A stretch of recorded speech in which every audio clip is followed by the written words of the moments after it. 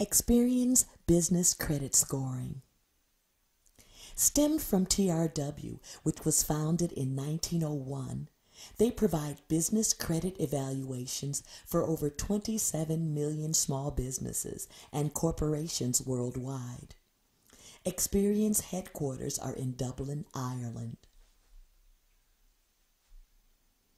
Experian's most recent score system is known as IntelliScore Plus, which they boast of as the next level in credit scoring.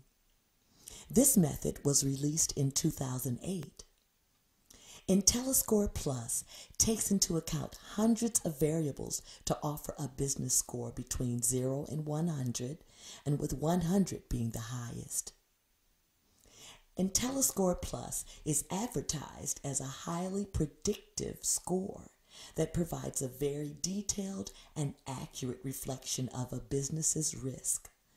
IntelliScore actually predicts a business's risk of going seriously delinquent or over 91 days late, or having a major financial issue such as bankruptcy within the next 12 months.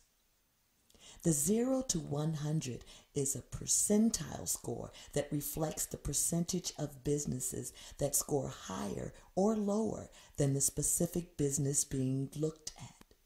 For example, if the business has a score of 20, this means that company scores better than 19% of other businesses. That also means that 80% of other businesses score higher than that business. IntelliScore is already being widely used. Many of the largest financial institutions worldwide use it, along with over half of the top 25 P&C insurers and most major telecommunications and utility firms. Industry leaders in transportation, manufacturing, and technology have also been known to use IntelliScore as their primary risk indicating model.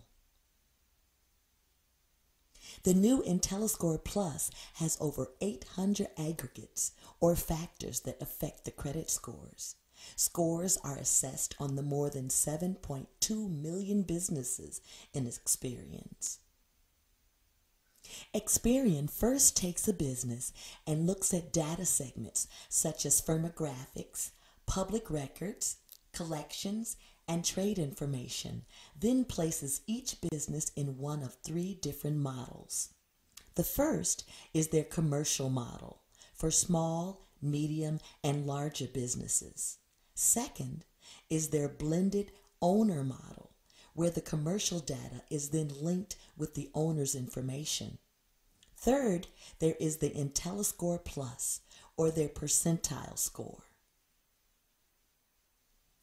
IntelliScore Plus, just like FICO, has multiple facets to the entire score makeup. The score is still based on the payment history of the business, but many other factors tie into percentage of the overall score. The historical behavior or payment history accounts for 5 to 10% of the total score. Current payment status, trade balances, and percent of account delinquent account for 50 to 60% of the score makeup. The business credit utilization affects 10 to 15% of the total score. This has to do with the amount of credit that has been extended to the business in relation to the balances they currently have on those accounts. The company profile, age of business, industry risk, and size of business assessed by number of employees accounts for 5 to 10% of the total score.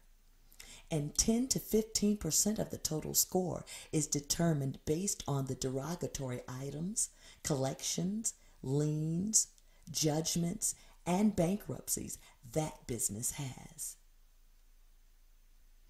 When Experian is assigning a business a credit score, they take many factors into account. They refer to these factors as predictive data and use this data to better determine a business's lending risk. Multiple factors affect the score, including average balances on accounts, How recent are the delinquencies? What number and what percent of accounts are current versus delinquent? The percent of balances seriously delinquent, the overall utilization ratio, and any balances on leases. Contact us today to build an excellent business credit score with Experian.